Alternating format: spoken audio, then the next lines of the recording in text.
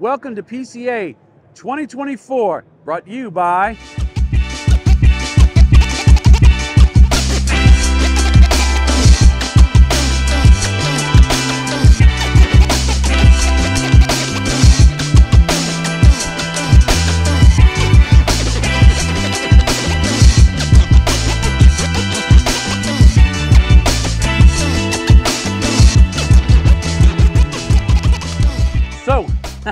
It is real. We are here, PCA 2024, and this is our first interview. Just like last year, if you're gonna do an awesome show, you got to start off with awesome places. And we are at the JC Newman, right behind the El Reloj, which I learned how to say it this year. The clock tower back there, and I've got this gentleman right here, and I've got this American by JC Newman. This cigar made number 9 on my list for last year. Thank you, Bob. This is one of the most fantastic cigars. I came up with a catch line that you buy the first one for the flag, but the next one for the flavor, and that's the honest to God truth. I mean, it is an amazing cigar.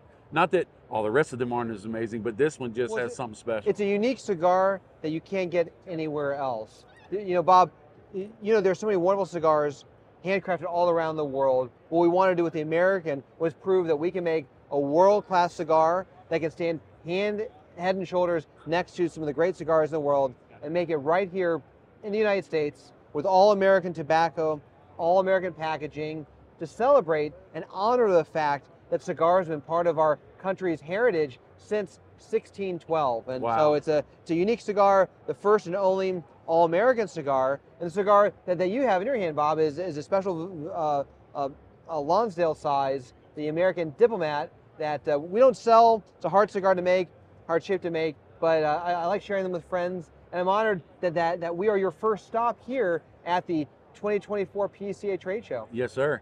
So if you've been under a rock and you don't know JC Newman and you don't know the feller that's sitting right next to me, I'm just going to shut up because I want to light and smoke my cigar. Well, thank you, Bob. Yes, sir. Our story started in 1895 when my great-grandfather, JC Newman, founded our company. And he passed our family business down to my grandfather, who passed it down to my father and uncle, who are in the process of passing it down to my cousins and me.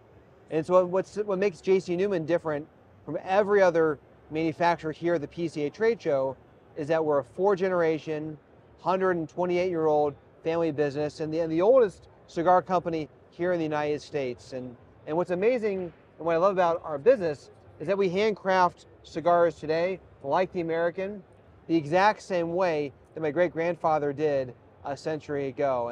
And there just aren't that many things around today that are done the same way and as a century ago. And Bob, like we were walking through the booth earlier, and we brought so many artifacts from our museum, from our archives, old cigars, old cigar boxes from our company's past as a way to celebrate this amazing tradition of cigars that we all get to enjoy.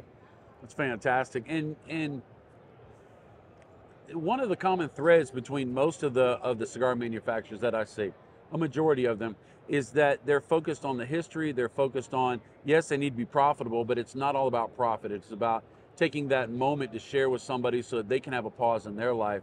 But y'all focus on not only the end consumer, you focus on the whole history and heritage. You set up your park. Right. You set up your bat houses. Yeah. You have your tours, and you're working on a convention space, right? Or it's a hotel and cafe and cigar lounge. But exactly. So right behind us, and you introduced us, is our historic El Reloj cigar factory. We brought a quarter-scale replica here to the trade show floor. But El Reloj is the last traditional cigar factory still operating in the United States. We still roll 60,000 cigars every day. Wow. On the second floor there, and on the third floor is where we roll the American and Angel Cuesta and Leroy Neiman and our other handmade cigars. But it is our privilege to be able to continue and keep alive Tampa's historic cigar tradition. And so many people have been to wineries and breweries and distilleries all around the country that become destinations for tours and tastings and classes and events. What we did was transform El Reloj, the last cigar factory in the States, into the destination for cigars with factory tours and cigar rolling classes and tobacco tasting classes and events and so much more. And so we'd love to invite all of your viewers to come experience the American cigar tradition right here in Cigar City of Tampa, Florida.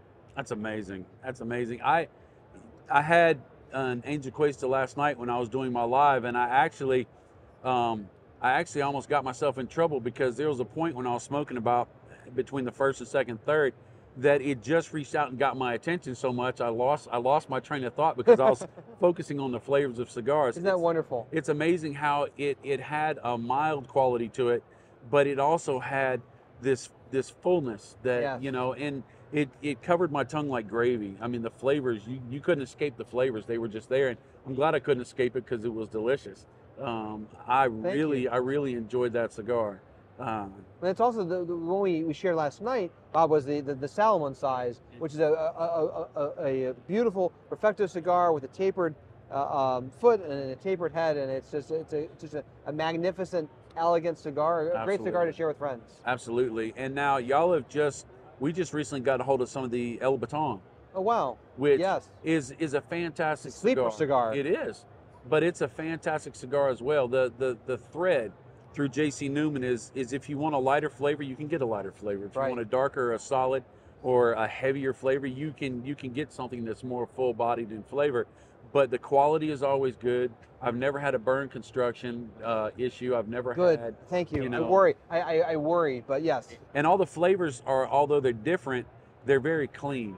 If you taste leathers or you taste cedar, or you taste oakiness, you're not tasting a muted flavor. I talk about chicken soup. I like chicken soup. I do too. And Mom's chicken soup that's been in the refrigerator for a day and a half compared to ramen noodles. Right. They're both chicken soup, but one just has a soul to it. And it seems like the flavors that y'all put in, I don't know how you do it. I don't want to know how you do it because... I'll tell you, you want to know what it is? Yes. It's just aging your tobacco. Really? Absolutely. So we roll our cigars with tobacco that's aged 3 to 5 years on average.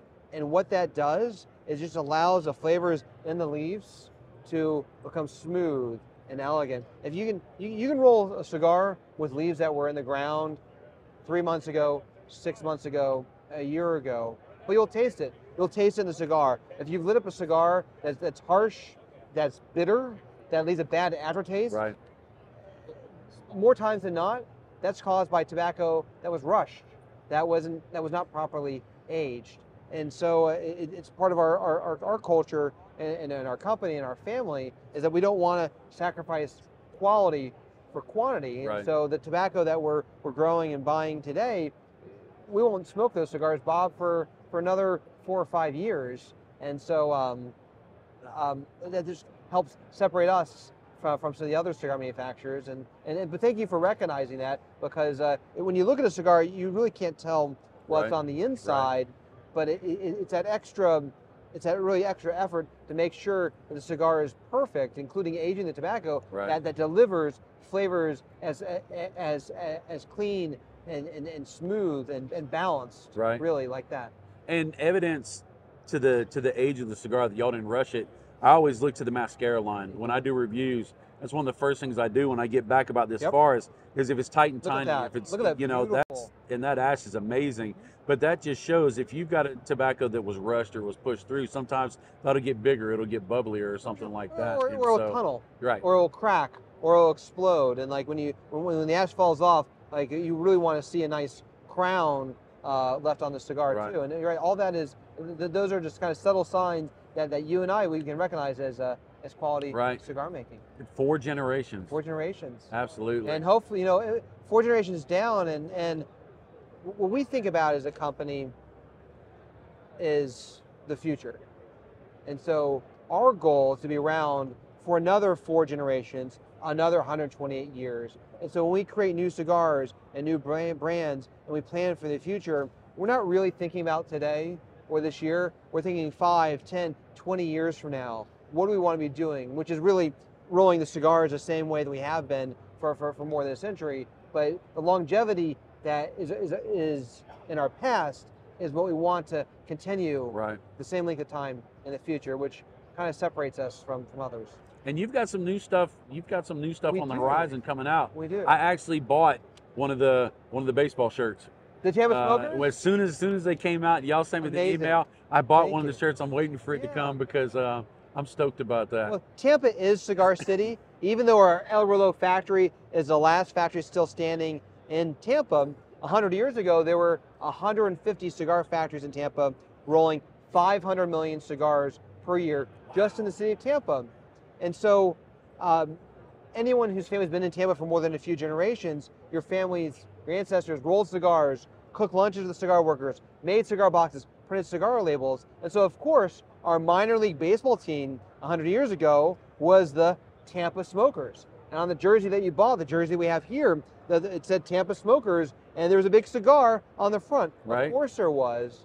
And cigars and baseball have always gone hand in hand forever, two of America's pastimes. And so we wanted to create a cigar to celebrate that tradition. And so we're introducing today the new Tampa Smoker cigars made in El Reloj to honor our old minor league baseball team. And it's fantastic. It's a neat story, and it speaks to who we are and what Cigar City in Tampa is all about.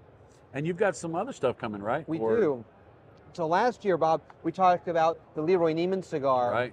Which was our first edition, working with the foundation of the very famous painter who painted the Olympics, and Muhammad Ali, and all these famous athletes. And he did so with two trademarks, a big handlebar mustache, and he always had a cigar in his hand. Leroy Newman loves cigars. And so this is our second year now working with this foundation to create a limited edition cigar. This year's edition is limited to 600 boxes of 20, and we make no money on it. Our profits and the royalties that the foundation would have received from this project are combined together, and they're donated to Tampa's public schools to support arts education and the public schools around El Reloj and Ybor City. Buying art supplies, drawing racks, papers. They even bought some digital cameras this year to help the next generation of students be able to learn and learn about the arts. And so it's just a great project, and all of us who enjoy cigars, who enjoy a Leroy Newman cigar, we're all able to help support arts education in the public schools in Tampa. I'll tell you what, the mindset of JC Newman, it's almost criminal that y'all don't walk around wearing capes. Oh, because y'all are superheroes. I mean, you're focusing on giving the end consumer something amazing. I mean, let's face it, we can make more money, but we can't make more time. And taking a moment to smoke a cigar and just clear your mind, or think about things, or celebrate with somebody, or even have a hard time with somebody and just work through, that smoke just helps. And so y'all make sure that y'all do the best product possible so that they can have the best moment, so they're not, man, I missed a good moment because that cigar didn't do what I wanted to do. And then you're reaching the community, you're reaching your city, now you're reaching next generation into the schools with arts, and that's it's a privilege, Bob. It's a privilege to be able to continue this tradition that my great-grandfather started, and it's a privilege to be able to make a product that people enjoy and that people use for relaxation and celebration. And so it's just a real privilege, and we don't want to change that. There's so many new things in this world, new technology, new buildings, new people, new development, but cigars are old school. Absolutely. And it's an old school, old world craft that brings people together, and that's what I love about it. And it's just an incredible privilege to be able to do that. Well, I'm so glad that Chief, because Chief did all the scheduling. Let me go ahead and put it on the video. I'll make sure that he probably will zoom in on me when I said that. But I'm so glad that you got to be our first interview, because well, I I'm enjoy honored too, Bob. Yes, sir. Thank you very much for making time to come visit us, and just hope that you and all your viewers will not only see El Reloj here at the PCA, but will come to Tampa and experience the American cigar tradition with us. Is there anything else you'd like to share, anything that we didn't cover that you'd love for the people to know? Well, I guess what I would say to help pitch the American cigar experience is we offer guided tours of El Reloj 5 days a week, and we have cigar rolling classes, tobacco tasting classes, we have events. We had 15,000 people come through El Reloj last year. Wow. for one of our public programs, and we're growing. And so we opened Cigar Workers Park across the street from El Reloj last year, and we're working to restore a building on the other side of the factory that is 113 years old. And when it reopens in 2 years, it'll have a hotel on the second floor, a cafe, a cigar lounge on the first floor, all dedicated to sharing the tradition, the culture, the history, the heritage of premium cigars. That's fantastic. So I'm going to close this out saying I'm just honored to be here. I mean, I like to surround myself with great people, and my friend, you are in that list of great people. I feel the same way, Yes, Bob. sir. Just honored to have you here too, and let's do it again. Absolutely. So we're off to the next one. We'll see you later.